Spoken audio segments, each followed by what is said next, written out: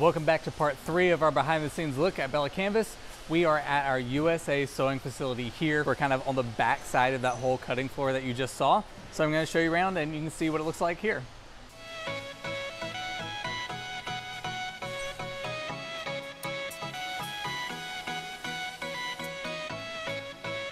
So everything here is set up to be really efficient. Every single sewer is working on a specific part of the t-shirt. This keeps things moving because they're not having to change the type of needle they're using or the head or the type of stitching that's going on. They can just stick to their one part and then move on to the next.